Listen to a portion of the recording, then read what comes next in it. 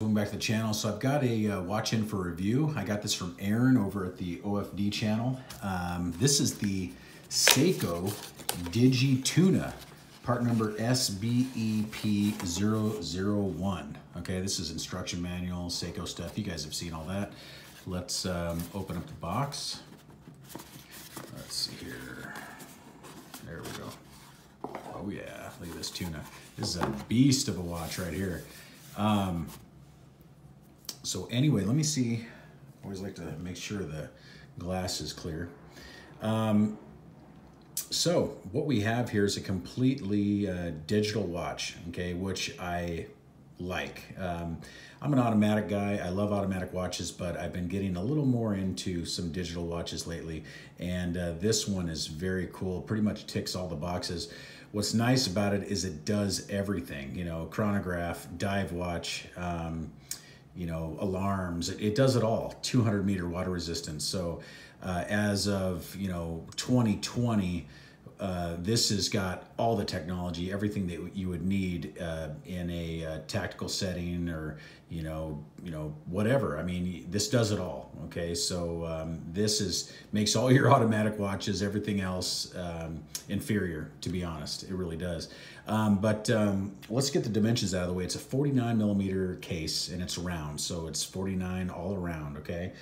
Thickness 14.3 millimeters thick. Giant, huge, round pushers, so very easy to use and operate. I like that. This one even has some checkering on it, so it's easier to actuate there. And I believe that's the main button. That's your main mode button. 22-millimeter lug opening. Okay. Well, actually, not a screw-down case back. This has got a screwed-in case back, and it's completely plastic here as well. So it seems like, I'm not sure exactly. I didn't research. I know part of it is metal, but it's very light. So I believe the majority of this watch is going to be made out of a polymer. Okay, so it just feels really, yeah, even the case, it feels really light. Very well made though, very well constructed. It has a, okay, let's get to the mode real quick. Of course, you got the time there. You got the day and date. So Sunday the 12th, it's 10:23 a.m. You have a second time zone that's displayed at the bottom there. Aaron has this set up for New York time down there at the bottom. Okay, it shows the right there the battery charge. Okay, I believe on a full month charge, if it's fully charged, it'll go 5 month power reserve. Okay, dual time zones, chronograph. It's got split second time, chronograph, alarm. I think it's a 3-channel daily alarm. Okay, it's got a power save function, timer, world time, screw down crown, or not screw down crown, screw down case back, and it has a rotating bezel, but it is hard to use. So let me see if I can even get it to turn here. I don't know if it's locked down. Okay, there we go. It moved a little bit there. So yeah, it moves. Difficult.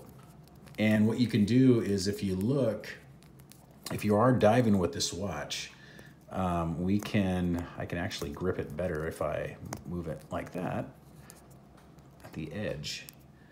So if you line it up right here, this would be 24 minutes, and you can line it up to there. So from here, you can count off. Okay, so if you're diving and you want your elapsed time, it's right there. Okay, so that's very easy to use. There you go, it moves a little bit better. So I guess it's just kind of tough at first, but you can get it going. There we go. Let's see if we can align it up. Wow, it is, there we go. It is a little difficult to use, so you'd have to get used to that. Okay, here's the mode. So there's the chronograph, lap, right there will start it. Let's see.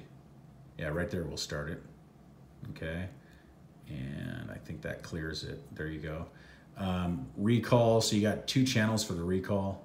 Or is it 1 channel? Let's go back. I think it's only 1. So you can, I thought it was 2 though. So you can, you know, save your chronograph times, of course. And then there's a timer. You could set this, whatever you want to do there. Your alarm and your solar level, okay? So I guess this will tell you, you know, how well it's charged and all that. So there's a lot of functions, and it's hard for me to get into all the functions, of course. This will take up, you know, a lot of time to do. But it is 200 meters. It's got the caliber S802, okay? Like I said, world time. Did I show you the world time? Timer, alarm, solar. There's got to be another way to do the world time, and I'm not sure. Like I said, I have not went through. Okay, this got the level. Maybe. Oh, there we go. World time. So New York. That's where he has it set, New York. So, oh, okay, Chrono 2. Yeah, you'd really have to play around with this to figure out all the functions. There's so many. Very nice, supple strap, very soft. Let me put it on the wrist real quick. All right.